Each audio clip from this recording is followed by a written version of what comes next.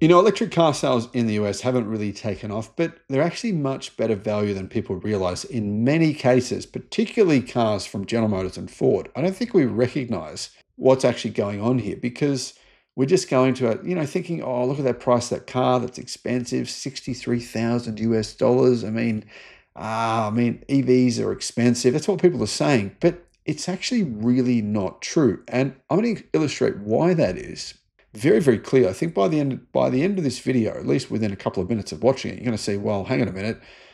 Electric cars are unbelievably good value, even in the United States, even without the EV tax credit. Guys, I'm with PowerShop for my EV charging electricity plan. You can get a $100 credit on your electricity bill. Plus, if you sign up with my referral link in the description below, you'll get an additional, that's $175 of credit to sign up to PowerShop. I use the EV Day Saver plan. And the reason is because for those 2 hours from 12 till 2 p.m. in the day, you get electricity completely free. So yeah, 2 hours a day, it's probably going to cover your electricity bills for your EV every day. Basically, you can charge your EV for free on this plan. I'll put a link in the description below. Hello, my friends. Welcome to the channel. I'm Sam Evans. You're watching the Electric Viking. Ford and General Motors, they have responded to the end of EV tax credits with some discounting, but not really so much discounting, but more new models, right? The new Ford F-150 Lightning, stick with me here. And if you don't want an F-150 Lightning, I get that, but stick with me. It starts at a price of $63,000. For $63,000, you get a big pickup truck. So that's less than 100,000 Australian dollars, or, what's that, about 58,000 euros. 58,000 euros, you get a very big truck, but you get a 123 kilowatt hour battery. Coincidentally, that's the same size battery as what's in a Tesla Cybertruck. I have seen a Ford F-150 used for vehicle to grid. So you can power your house with your Ford F-150 if you want to in the US, or if you buy one in Australia, you can either buy them converted from left-hand drive to right-hand drive. In Australia, they're expensive here though. But in the US, $63,000 and you're getting a 123 kilowatt hour battery to power your house and a car to use as well. And it's got a massive frunk, and it's actually a pretty damn good vehicle. Is it perfect? No. But for that price, does it need to be? Should it be? I mean, let's be honest, guys. 123 kilowatt hour battery. That's basically like, say, 9 Tesla Powerwalls plus a car. I mean, 9 Tesla Powerwalls costs more than a Ford F-150. So a Ford F-150 is giving you the equivalent of 9 Tesla Powerwalls. You can power your house, like I said, and a car. I mean, it's ridiculous. When you think about it that way, it's incredibly good value. And this is not just Ford, right? Other companies are doing this. General Motors as well. General Motors, the Silverado, the standard range battery, right? It's a similar price. It's a 120 kilowatt hour battery. It also can be used for vehicle to grid.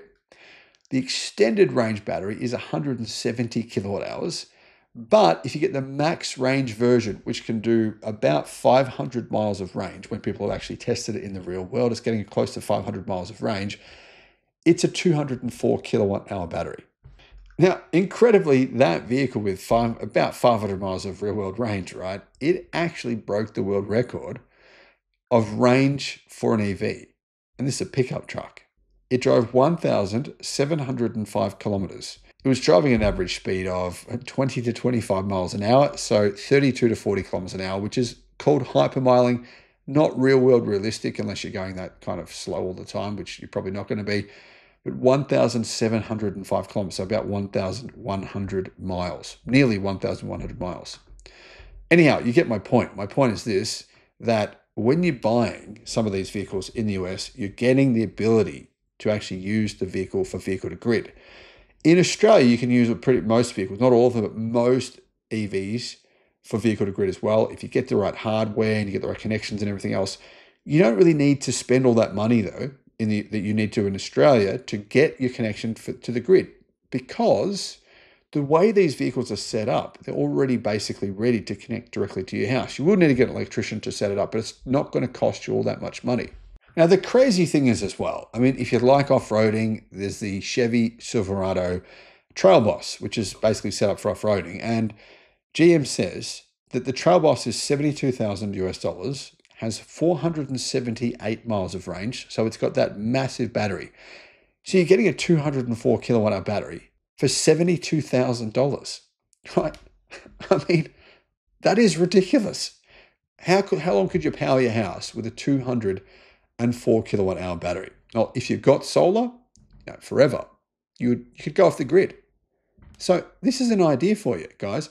I've looked at property in the past, which has been quite cheap because it wasn't connected to electricity.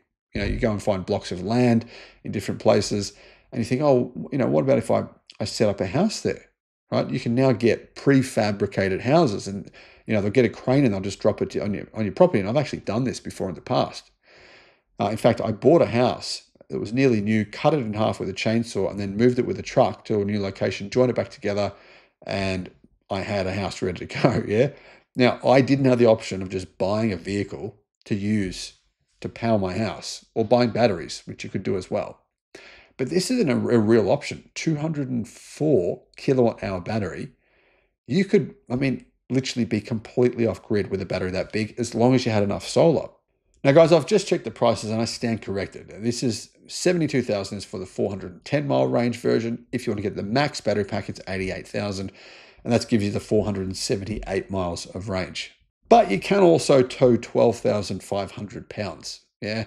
And you can put 2,100 pounds of payload in the tray, plus you get 725 horsepower, that's 540 kilowatt and 1,050 newton meters of torque.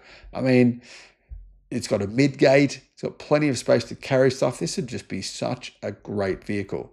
If you look at the price, though, of the cheapest version of Chevy's Silverado with the bigger battery pack, right?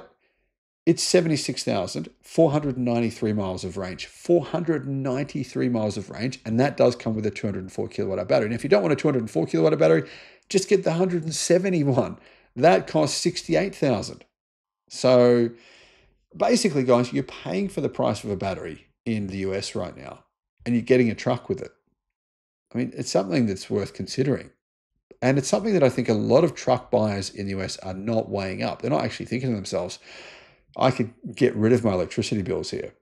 Even if you're connected to the grid, you could use this. Yeah, you could charge this with solar basically on weekends. I'm sure you're not going to be at work all the time, but this would be a way for you to drive to work for free. To do a lot of your driving for very low cost. There's a lot of electricity plans, right, where you can charge during the nighttime in the US for a couple of cents per kilowatt hour. This would save you enormous amounts of money. And the truth is, the price of some of these electric cars, not just the ones that I've mentioned, but the price of them is actually often very similar to the internal combustion versions, not much different.